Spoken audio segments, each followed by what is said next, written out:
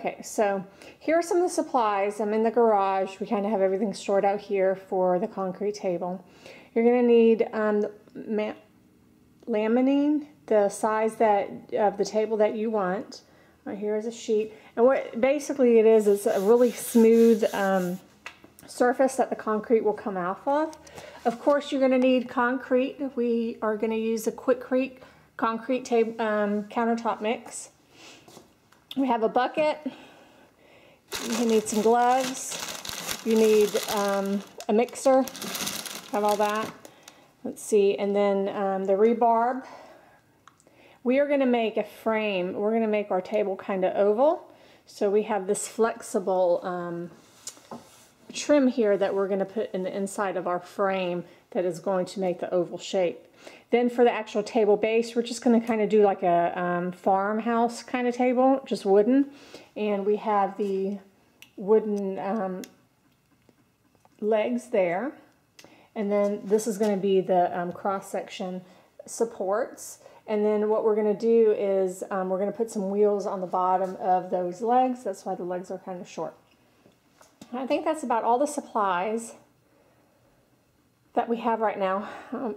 Oh, let me see. We did get some concrete sealer as well, which is also from Quikrete. We are going to kind of follow the Quikrete guide, which you can find at the store.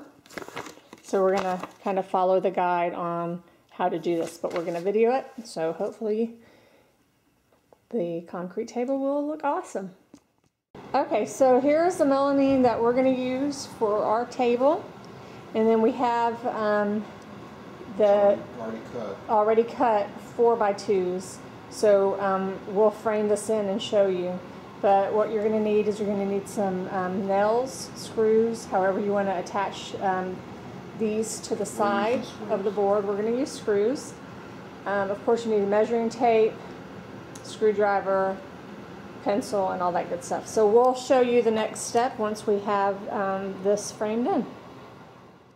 Okay, so what I've done is here's kind of the box right now.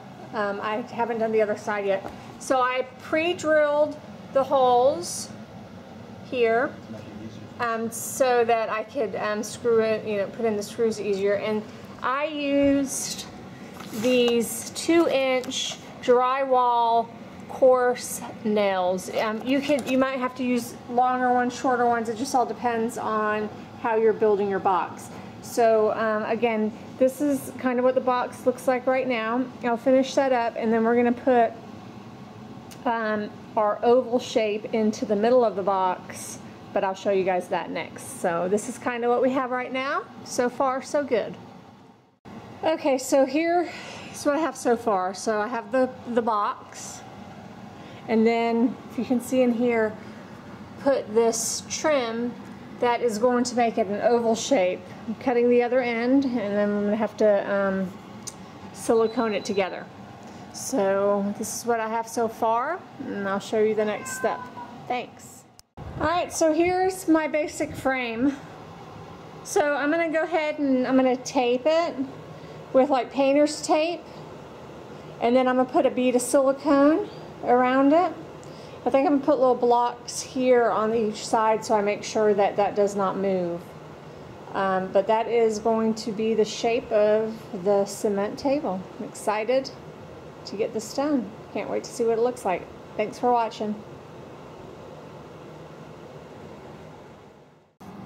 Alright, so now I'm going to tape around this so that I can put a bead of caulk so that the cement doesn't leak through and it has a nice edge. And we decided to try to put some supports in the corner since it's going to be pretty heavy in there with the cement countertop mix. So that's going to help support the oval shape. You can see now what the table shape is going to look like. Almost looks like the shape of a garden tub. Do whatever you have to do. Take a bath. In our garden tub. Actually, it's kind of an optical illusion looking through the viewfinder. It looks like it's deep, like a tub. Yeah.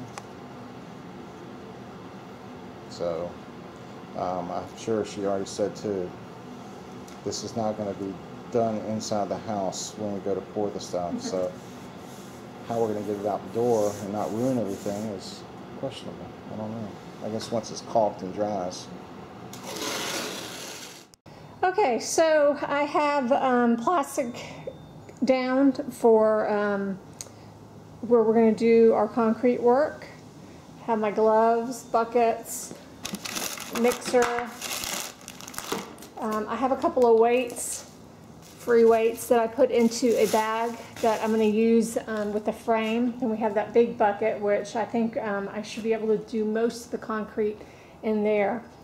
I'm going to go get a leveler, and then we're going to need to try to figure out what we can prop this up on so I can get the bubbles out of the bottom. So I'll have to figure that out. But this is what we have so far. So this is going to be a little workstation, and I'll show you my next step. Thanks. Okay, so here's the frame. Have the rebarb in it. Cut it to size, and then put these little anchors on it, and then what I'm going to do is fold this back.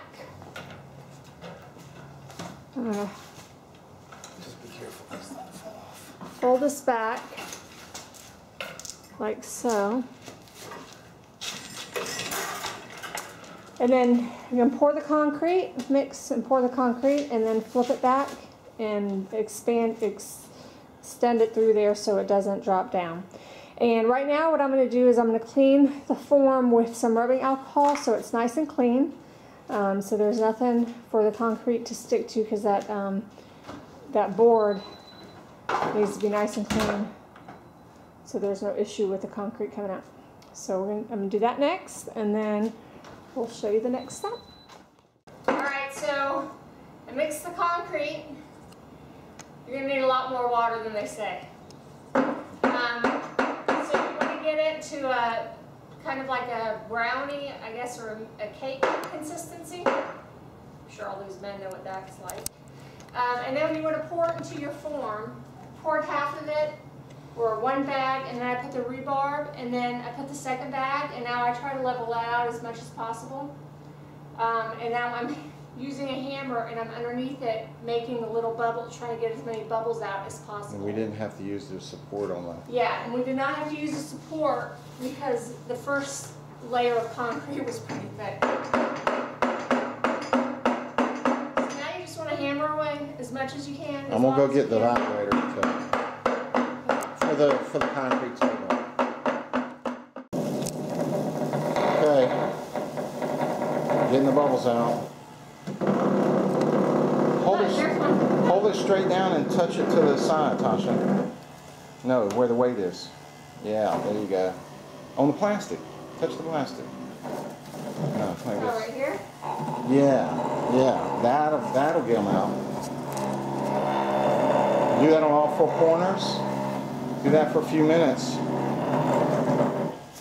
I think that's good. Move that one. I think it's okay, don't you, or not? No, I don't think we need to take it out right now. Turn it on high. I don't know how I knew it had a high.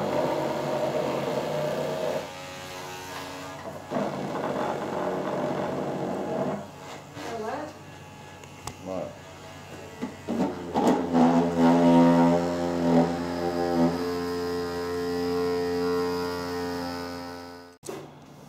You want to say anything?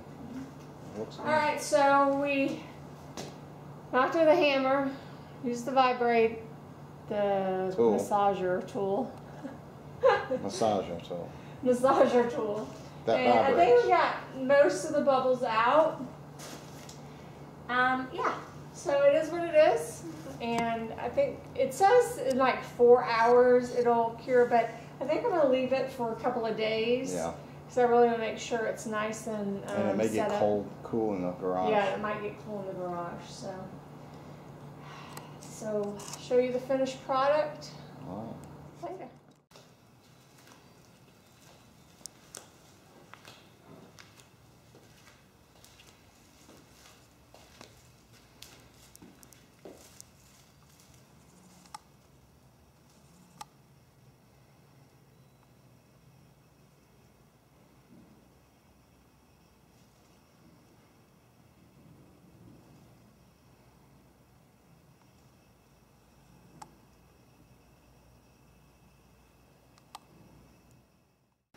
All right, so there's a frame, and now what I've done is I've unscrewed the frame. It's going to start coming apart. I'm going to start taking it apart, and then we'll flip it over and see what it looks like. All right, well, that was actually really easy.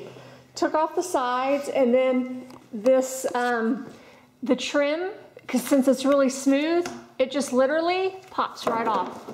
Let's see. Yeah. There we go.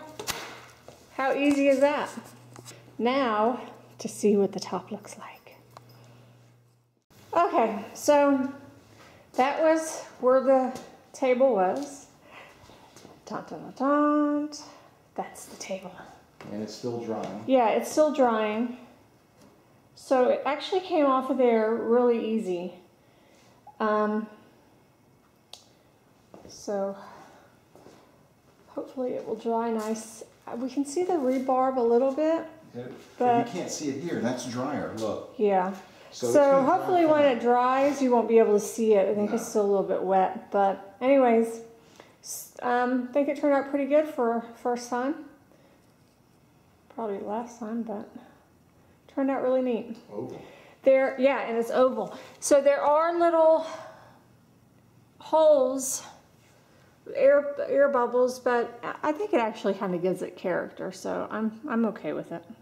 We're going to seal it too. Yeah, we're going to seal it, so I don't think that's going to be a big deal. We could use slurry. Yeah, exactly. So if you don't like the air bubbles that are on there, you can mix a little bit of concrete and go over it and fill in the holes. But anyways, for right now, I think it turned out great. Okay, Tasha has made a slurry mix, which is just mixing a little bit of powder, your Quikrete countertop mix, in a bucket with some water, and to help fill in some of the holes. We actually like some of the holes to add some character, so you know it's cement and not like a, I don't know, some kind of artificial thing. So we have some we're going to leave, it's okay. And besides, we're going to seal it with their particular sealer and cure. But we also did the sides so they were a little bit more even too, or more, you know, not so many holes. So now Tasha's going to sand down the rest of the cedar, and then she's going to build the base, which we'll document and show you how to do it. We're not going to seal it probably until it's on top of the base and glued down, and then we'll be able to put it somewhere, wheel it in and out from outside to let it dry and keep it from rain, and then we can just wheel it in the house, because we are putting wheels on this. It's a heavy table, and we chose the cool, modern, sleek looking wheels. You can do it with or without wheels if that's not your cup of tea. And you can then buy sliders, and that's not a White Castle or Crystal. The sliders are furniture movers. You can get them at Home Depot or Lowe's, $4, $5, $6. You put these underneath the feet, and you can move the table very easily. One person could do it. We chose to actually just put it on wheels. They're locking wheels. Of course, we'll show you that later too. All right.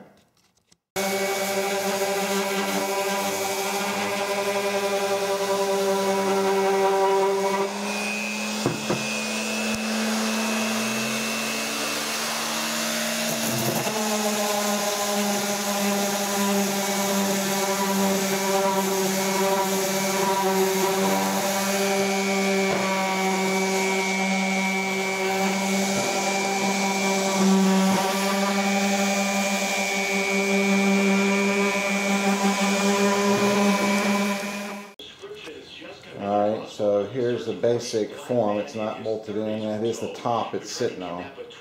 So that's how it's going to be though once it's turned over. I think that would be okay. Well, the thing to do is we'll put it together, then we glue it. Yeah. So it'll be bolted with lag bolts, of course, and of course you'll have the wheels on the bottom of those feet. Okay, so here we have the beginning of the base. So here's what the base is going to look like. Lined up the 4x4 and the 2x4s. Just start with one corner. Yeah, and we're just going to do corner by corner, and then you have to stagger the lag bolts, of course, so they don't run into each other through the 4x4s. And the finishing with the tung oil and everything will come last. So you can see how it's kind of staggered here. One's higher, one's lower. Okay, so I have the base put together, and now I'm going to put the wheels on the bottom of the base. So I just marked those. We're going to put pilot holes, and then the wheels. So that's what it's going to look like. Can't wait until it's done. And I'll show you how to do the tung oil and what we're going to do with the top. We're going to stain it or seal it once we're all done with everything. Okay. After putting this together,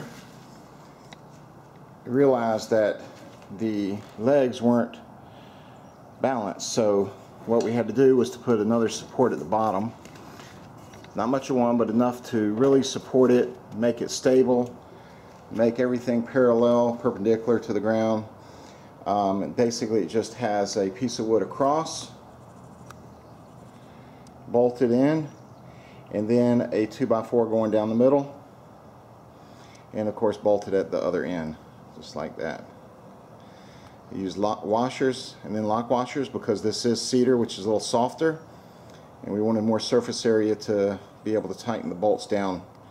If not, they would literally indent, and the lock washers will hopefully hold it in place and never have to worry about that. So Tasha did a good job, and what's going to happen now is, after some neighbors put the top on it because it's heavy, of course we'll put the glue. The type of glue that's going to be used is going to be this Loctite. Very good, very strong, heavy duty construction adhesive. It's for wood masonry materials. And then what we're going to do is then do the finishing with the tung oil and all that. I did notice that Tasha put a little bit on here to test.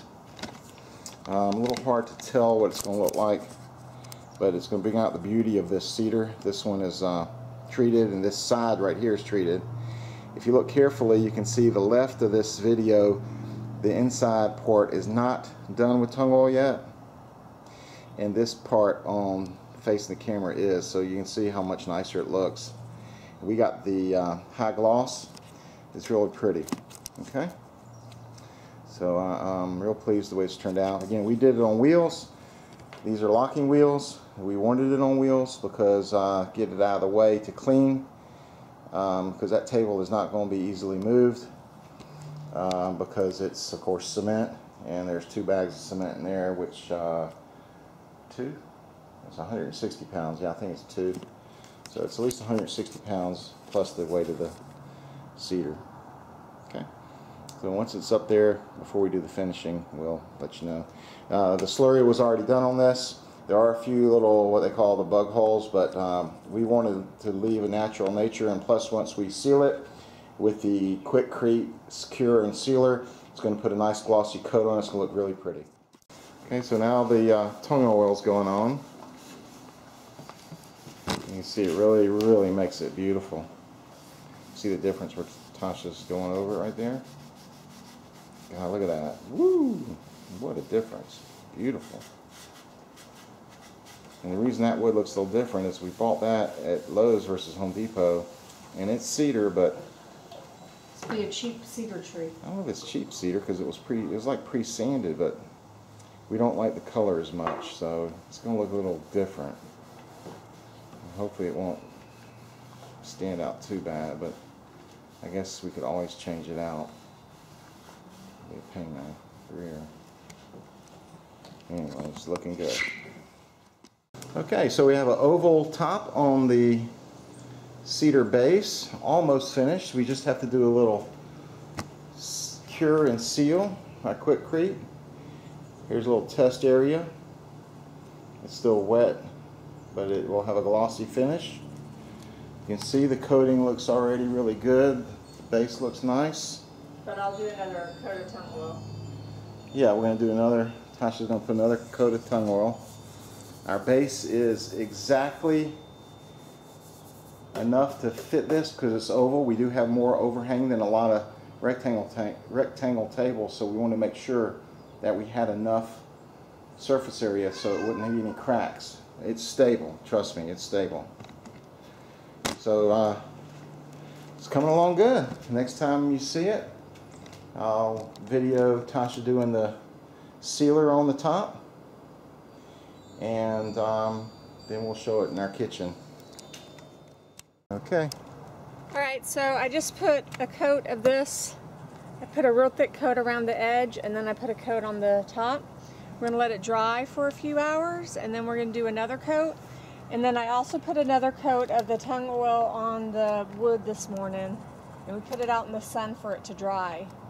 So one more coat of this stuff, and then I think we'll be finished. It's looking really nice. Not too shabby. No, it looks really good. That coat's soaking in good to the pores.